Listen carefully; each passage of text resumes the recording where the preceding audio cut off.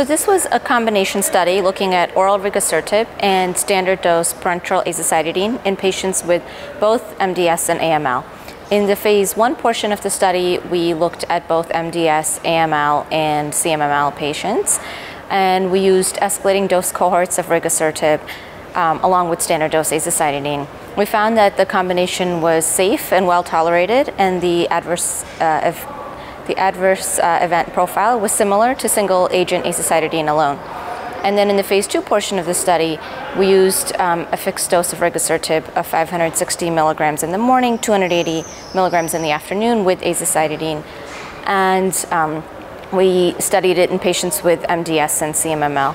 And in the MDS patients, we saw an overall response rate of 76%, and that included an 85% response rate in patients who had never received hypomethylating agents, and 62% in those who had HMA failures. And so these are, that HMA failure population is a population that's difficult to treat because there are no standard therapies for them. And then we also saw about a 24% CR rate in the HMA naive population, which is better than the standard therapies in terms of CR rates. So we saw some promising results for the combination. And then in the AML population, we saw an overall response rate of about 37.5%.